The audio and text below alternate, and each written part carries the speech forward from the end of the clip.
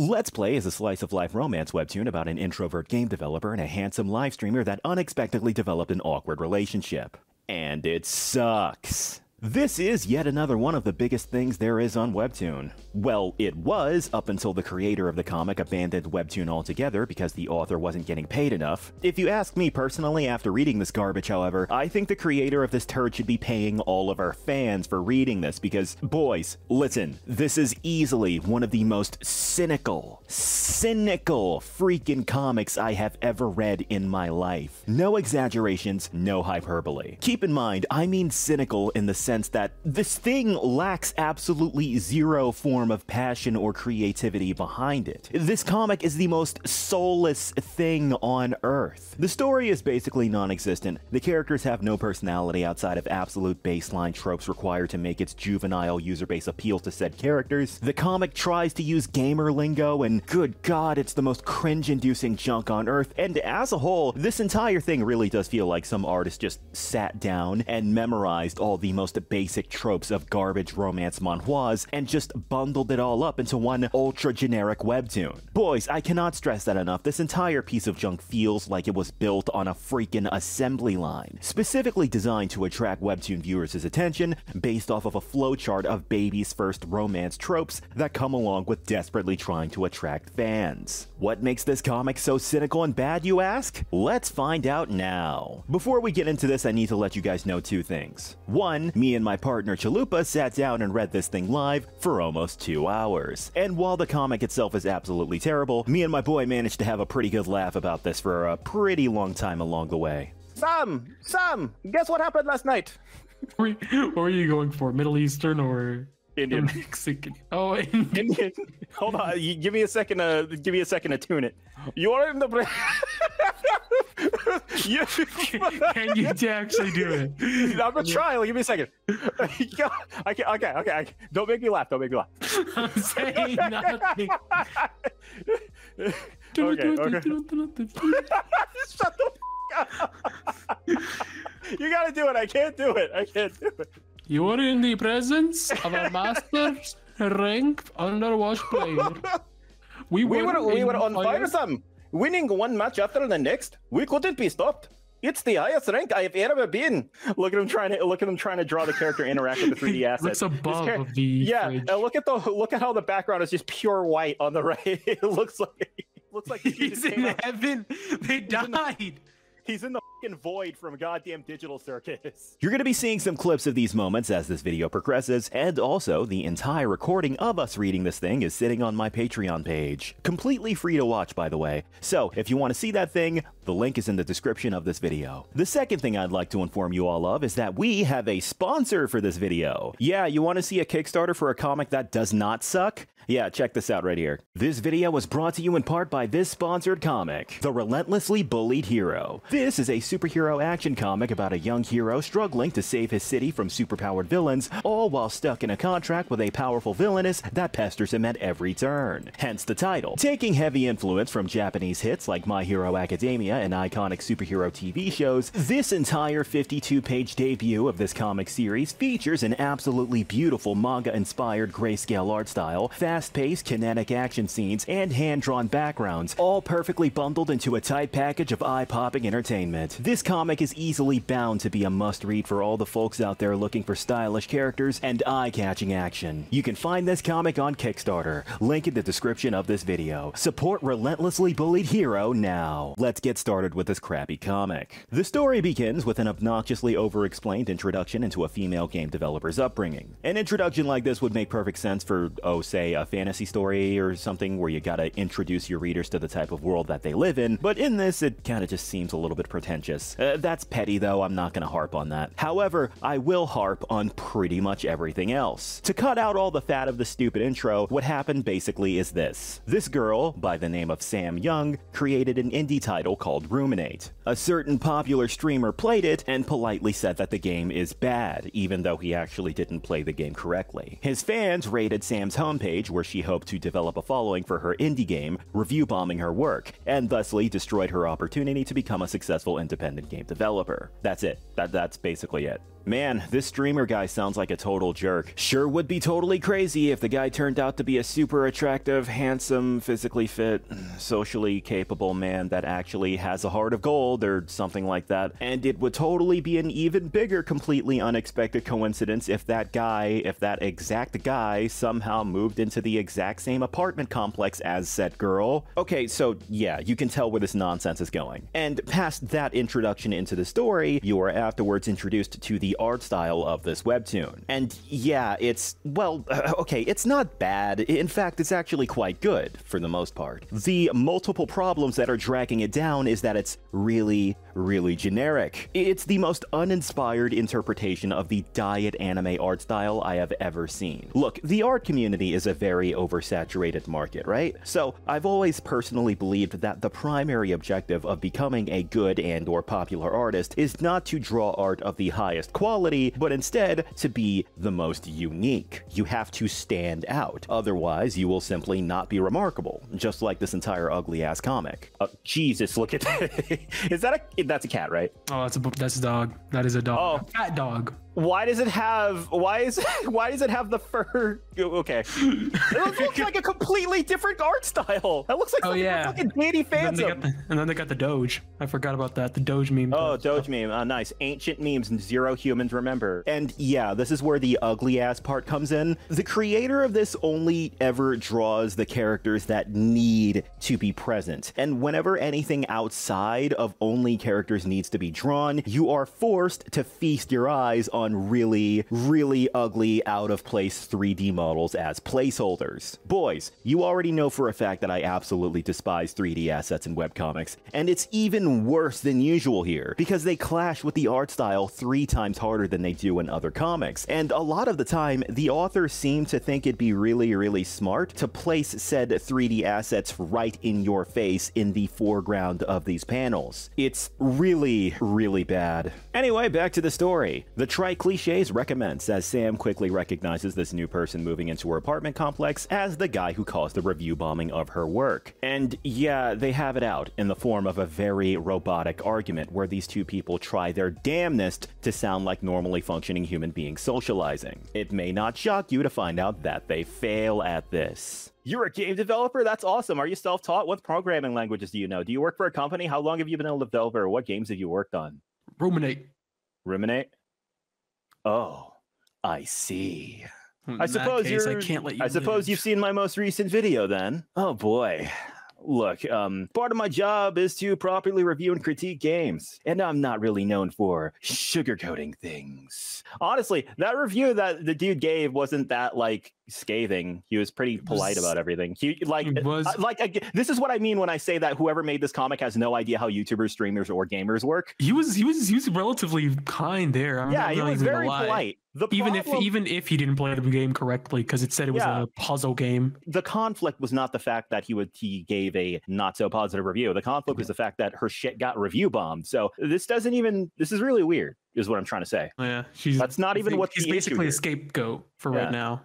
Though it is true he did play Ruminate incorrectly, it was Marshall's fans that took actions against Sam, not Marshall himself. It sounds more like his fans are to blame in this instance. Okay, so why don't you just confront him and talk to him about the whole he f***ed you over with his fans thing? Yeah, you may notice that throughout this stilted argument, Sam and this douchebag streamer guy are speaking very awkwardly, almost as if they're verbally tap dancing around certain subject matters. That's because they are. Why doesn't this girl just explain to this guy that his fans mass raided her homepage for her video game immediately? No, seriously, why doesn't Sam just say, hey, you inadvertently sicked your fans on me and essentially ruined my life? Like, why doesn't she just say that right now? That would be what any normal human being would immediately do, considering that's the entire reason why she's angry at him, right? And then the dude could just explain to his fans that the game actually wasn't a piece of crap, and that's actually his bad for not playing the game correctly. This insignificant conflict between this main pair is glaringly flimsy, and it's extremely easy to solve. And that's the issue. The reason why this very easy to resolve conflict is not being immediately taken care of is because because the creator of this comic obviously realizes that this would instantly destroy any form of tension in the story. This single conflict is quite literally the only form of drama and tension present, so the author can't instantly resolve this dilemma, because the creator still wants to add that cliche anime BS where they gotta have difficulties and be annoyed with each other at the start of their acquaintanceship, and the author wants the main girl to act all tsundere, and etc, etc. That is more interesting and entertaining for this idiot of an author, and well, that alone, there's nothing wrong with that if that interests you more, but if you want to run that type of scenario where the characters start off hating each other, you have to produce a conflict that actually, you know, makes sense. So yeah, anyway, big shock, that scene does not solve that very simple conflict, and then the dilemma kind of just moves on with no form of logical conclusion. Afterwards, this stupid girl Sam pisses off to a local cafe to dry her tears. And when I say local cafe, I mean obnoxiously ugly freeware 3D model interior. Boys, seriously, look at how bad this looks. Look at it!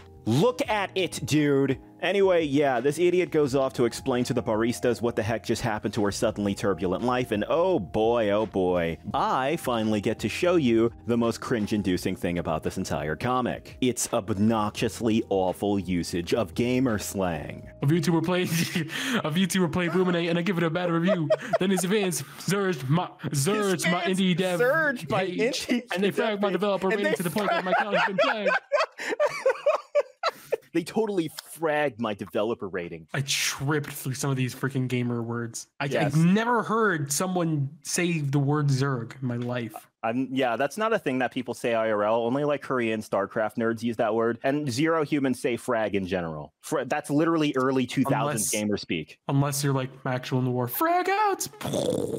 Unless it's the year 2005 and you're still playing fucking Unreal Tournament 3, then yeah, you should not be saying frag. Boys, I was originally just annoyed by this comic at the start, but as the absolutely ham-fisted geek culture was being jammed in at every single turn in the most disjointed way possible, this shit triggered me to death, dude. This is martial law. His name is martial law. Yeah, that's his actual name. That's his IRL name, or is that his freaking... If I'm not mistaken, I think that's not just his YouTube name, but his actual name, too. God, this pisses me off so much off the bat. This is the most, like, surface level, like, oh, you know what this is like? This is like when, like, a fucking stupid-ass, like, middle-aged boomer walks up to, like little kids in, like, elementary school and, like, hey, guys, look at me. I'm a gamer. Fortnite and fidget spinners and TikTok emotes. Pay attention to me, guys. I'm martial law. Dude, his name is martial law. I can't. His name is martial law. You thought I was lying?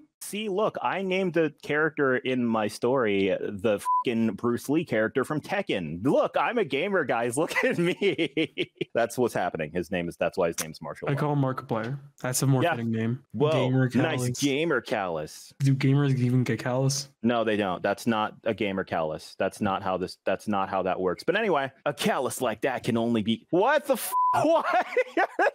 Why do they talk like this? This is not how human beings talk. MMORPG, even on Discord, they never talk like this. A callus, like this is, you know what this is? You know how like in Naruto, when they start using their jutsus and shit, and like one character has to like explain it out loud, like to like talk about how cool their powers are? That's what this is.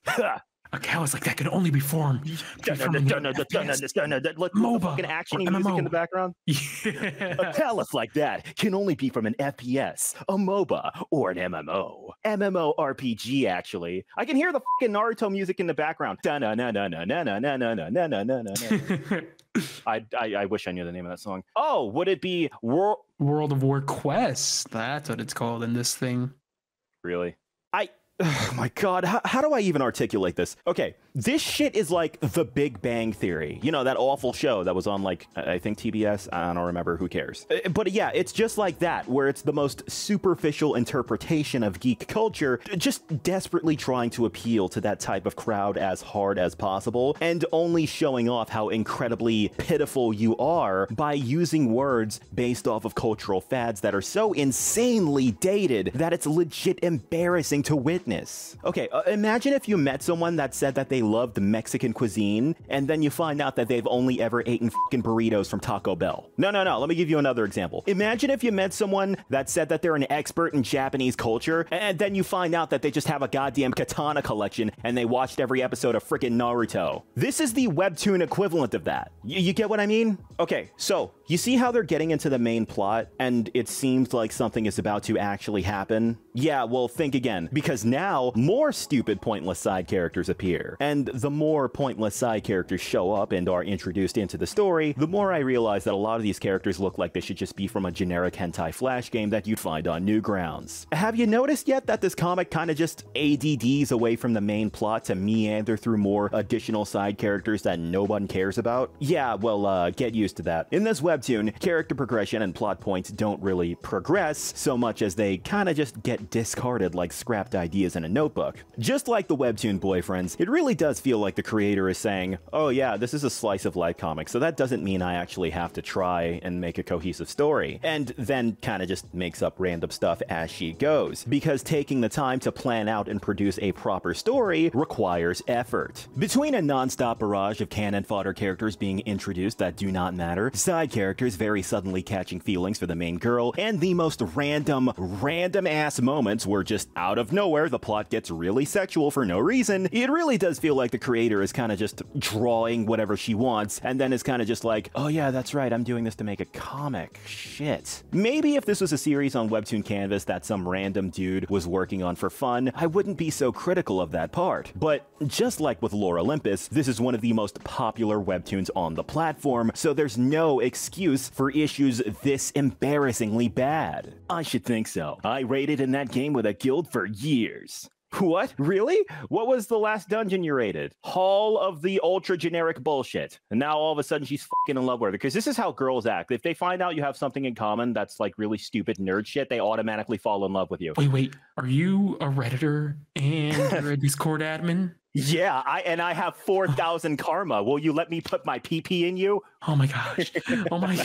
And then she starts taking off her shirt. All right, I think I've given you a good enough summarization of what you're getting into when you decide to read this junk, so I'll refrain from going on further. You see, Let's Play is a special kind of boring, in the sense that in order to really 100% explain why it's so boring, you yourself have to be a boring person in order to elaborate on it. And no offense to Chalupa, by the way. I know he's made like 5 different videos on this. Look, my point is this. I'm not going to try to be just as boring as this comic, so we're stopping here. This is what you are getting yourself into when you choose to read Let's Play. A plot that does not move because the author is prioritizing pointless side characters, an endless barrage of cringe-inducing dated memes and gaming references, and overall a painfully dragged-out comic that's just about nothing. That seems like it was made less for the sake of wanting to make an interesting story, and more like it was just designed to generate money on Webtoon, however little you would get from that garbage-ass platform. You see, boys, that's what I mean when I say that this is the most cynical, soulless comic I have ever witnessed. Even in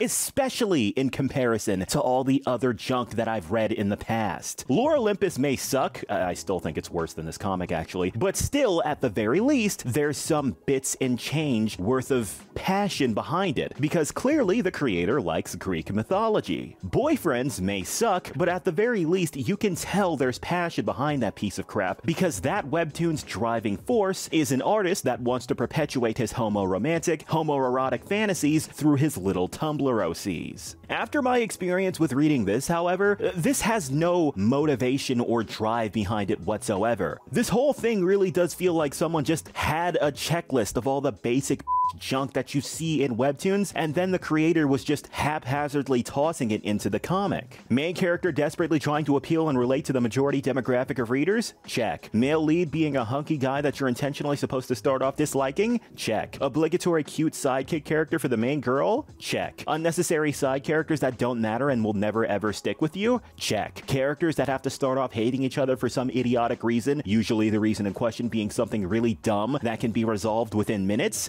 Check. Obligatory love triangle? Check. Random sexual moments that only serve to keep the attention of ADD dumbass readers? Double check. Boys, no exaggeration. This is one of the most soulless pieces of media I have ever ingested. And that is why Let's Play sucks. And that's all for this video, boys. Thanks for watching. We'll see you next time.